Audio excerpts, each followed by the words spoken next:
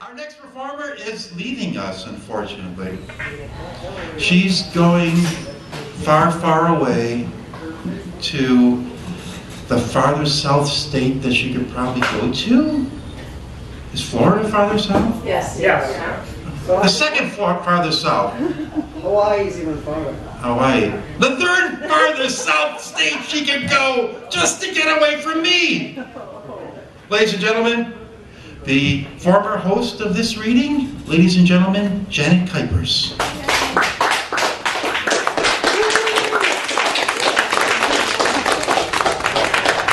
I have no idea how long I'm going to be, so I'll just like do it. Would you like one more or something? When the audience gets tired of you, I'll pick you up. Aw, you guys. Are you tired of her yet? No. Are you tired of her yet? No. Okay. This is a piece that I read here shortly after my mother died in a feature. And I don't have any, I wanted to be able to share something from my past, from my performances here with you guys. This one is called Knelt and Cried. I was in the minivan, Dad's new car, driven only 930 miles. Dad driving, sister in the front seat, me and brother in the back seat, my husband that behind me in the far back seat. I waited so we could go to my mother's services. Well, they weren't services. She didn't want that. But Dad thought the kids would want to see my mother before she was cremated. So there we were, the family, in ties, in black dresses, sitting and waiting for our little hearse to drive us to Fuller Funeral Home for our final visit. We were in the car. My husband was in the far back seat, and he knew I was sad. He sensed I was crying while the hearse took us to the funeral parlor, and he reached his hand forward to take my hand, to touch my shoulder, to something. And I couldn't see his face, but his hand was a grave consolation as our hearse rolled on to our chance to say farewell. I was trying not to cry in the ride in the hearse to the funeral home. I've been a good Marine. I've been trained not to cry, but I couldn't help the tears at that point. And I did my best to stifle them so no one would consider my sniffling and no one would question my faltering emotions. Once we arrived, I think we were all afraid to go into that room to see her. Well, I can't speak for anyone else. I know I was afraid. Afraid of what I'd see. Afraid of I don't know what. Afraid of the finality of it all. Just afraid. So I'm the littlest one. Of course I'd let everyone else go in before me. They're supposed to want to see her more. That's what I hear. And we walked in, and there were so many seats, and you could see her face, asleep, peeking out of the coffin in the distance. And we all just instinctively sat down. Dad finally walked to her and knelt before her coffin. We watched him watch her, pray for her, talk to her. I don't know what he was communicating with her, but he was with her. We all wanted that with her one more time.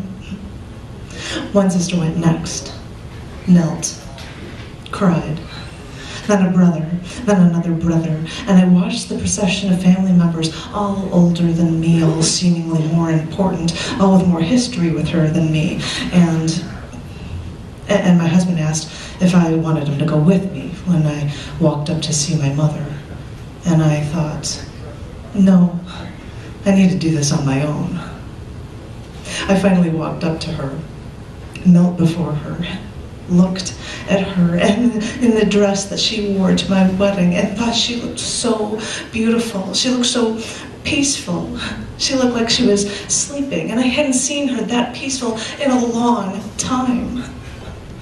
Every time I came to visit her since the disease started, she always looked tired when she was awake. Otherwise, she was asleep and looked fitful in her rest. I looked at her eyebrows. They were penciled in very nicely. And I looked down at her nails, and they were long, very nicely painted. And the earrings we'd pick for her to wear were so dainty and so lovely, and she looked so peaceful, and that's all I could keep thinking, that she looked so well rested, and that she would just be taking a good nap, and she would be just fine. She had to be. I looked at my mother one last time. These coming thoughts would be my final words to her face. This would be the last time I saw her. Make it good, girl. You're the one with the words. Tell her what you mean in 50 words or less. That's how these services go, right? So I told her that I loved her. And I told her that I hope that I carry on any of her kindness, because that's the way she'll live on. Because this world is filled with people who aren't nice, who aren't kind, and losing her makes this world a worse place. People have told me that I am kind, that I am nice, and they only hope that I can do you justice, that I can somehow make this world a better place, like you did. I only hope that I can do the world justice, because the world needs you, Mom, now, and you had to go leave us. So what do we do now? Before I left her, that final time, I started to run my hands along my chest into a cross, because I wanted all of the spirits to know that you are there and that you are to be welcomed, because you are blessed, even if it's only from the likes of me.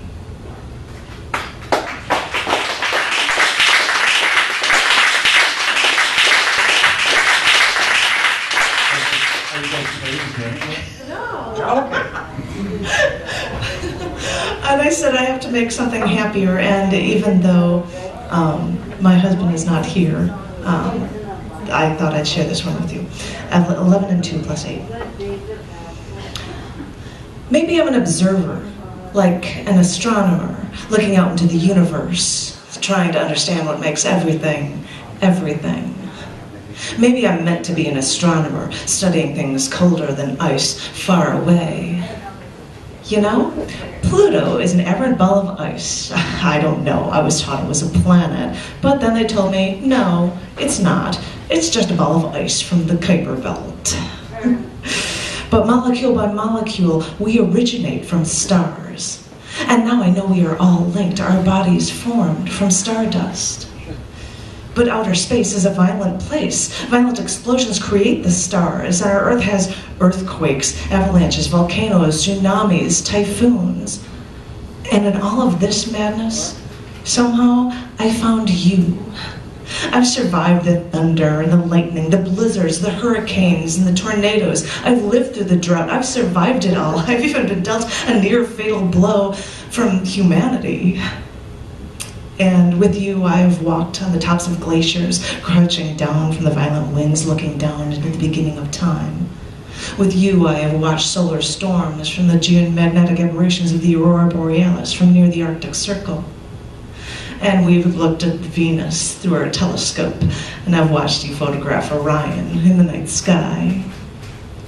And with these observations, I thee wed. Because after all of my searching throughout the universe, I found what I've been looking for.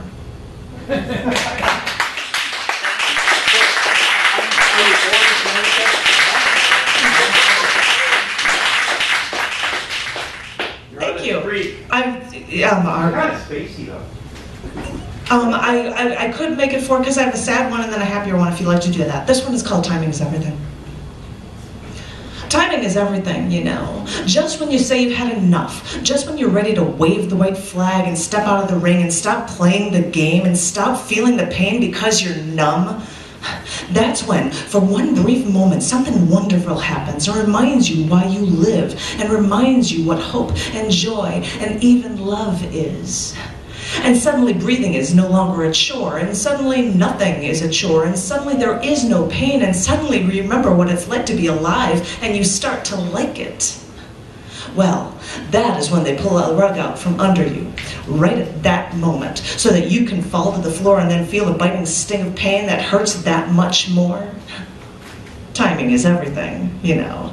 They do it that way on purpose because they can't let you go on feeling hope and not feeling pain. This is the key. It's all in the timing.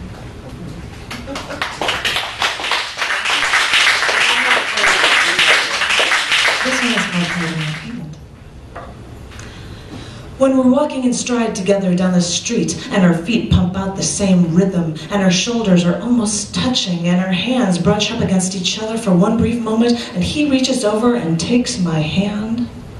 When he slides his fingers around mine and I feel him move along the palm of my hand, well, no one knows what it feels like when his fingers curl and hold me tight. Well, it feels like Pop Rocks. It feels like when that candy is sliding down my throat after I let it explode on my tongue and it's still tingling and nobody knows I'm eating this and nobody knows his feeling and this is my little secret. And it feels like never before. I feel this feeling like never before and it makes me want to laugh and cry because I look around the room and no one is eating those Pop Rocks and no one knows the feeling when he's holding my hand.